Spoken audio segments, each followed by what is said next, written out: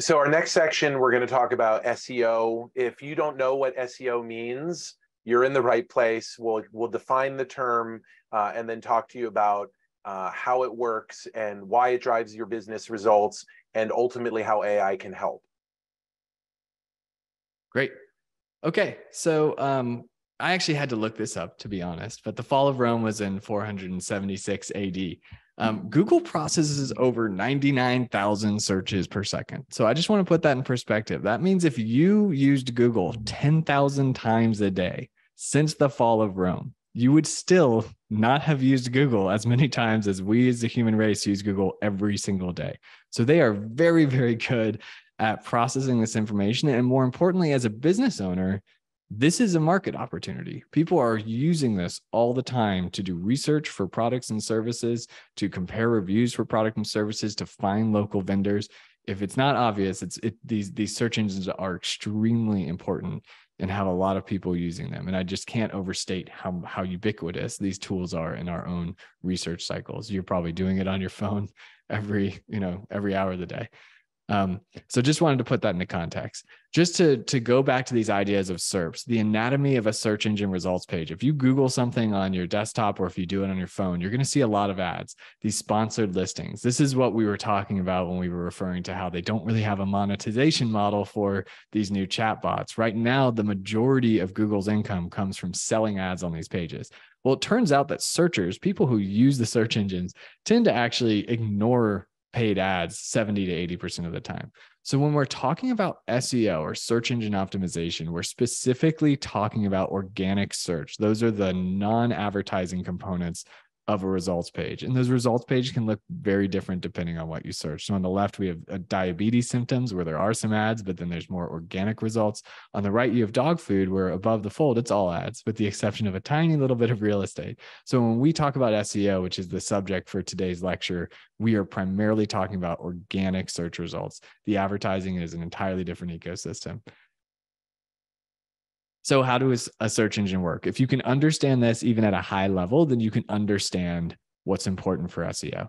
It comes down to three things. These robots need to crawl content, they need to index content, and they need to rank content. If you were building Google or you're building Bing, this is what you would have to be able to do as a company in order to build and host a search engine. So we'll go through each of these and why they're important.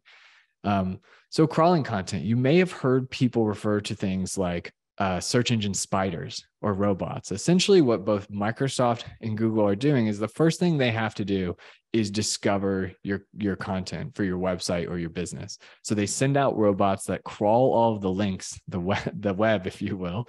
They crawl all the links between all this interconnected content, and they discover your content. And so when we think about SEO, one important thing is that we make sure that it's easy for search engines to discover and crawl our content. And that's something that you'll see us talking about in our lectures.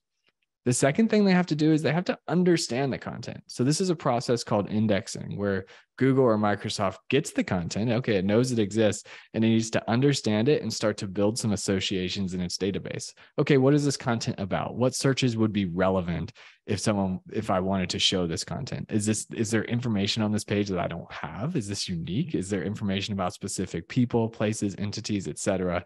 And they go through an indexing process. This is where AI starts becoming very important. You might have heard a few years ago a ranking update for something called BERT, which was an early version of a transformer that Google was using to help understand content.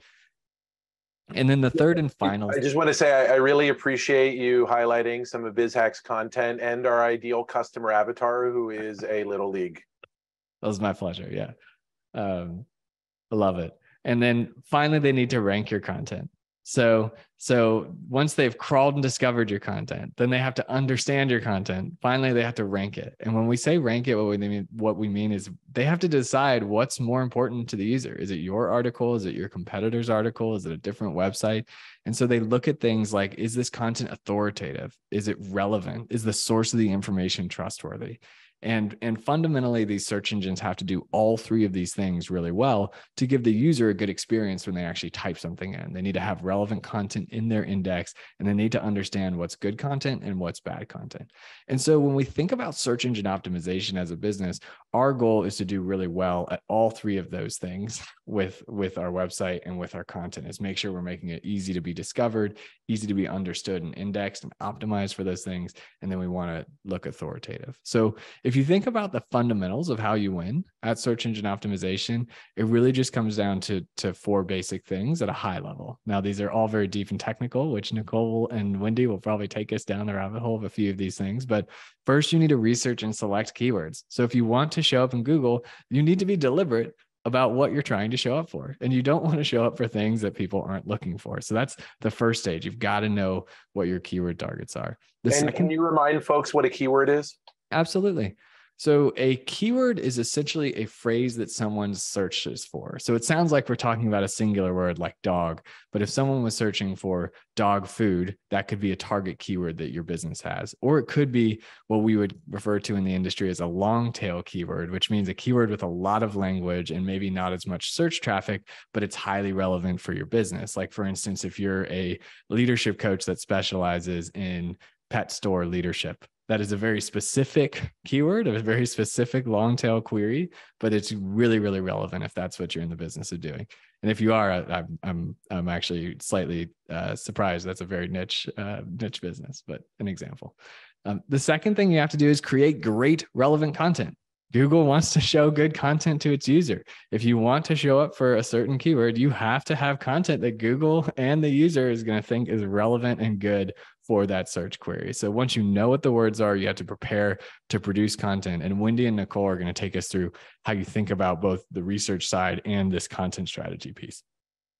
The third thing you need to do is optimize your content. This is probably the most simple line on this pyramid, but it's some of the most complex things to do. So there are technical things you can do to optimize your content. How fast does your content load? Does it have the right code in it? Does it have the right JavaScript and schema in the backend that feeds the robots information? But there's also editorial things you can do to optimize your content. Is it reinforcing the right language? Is it keeping the reader engaged and on the page? Is it driving up the click-through rates because it has very good descriptions and titles? There's all sorts of things you need to do to make your content not only be relevant, but rank well in the search engines and be good and engaging for users.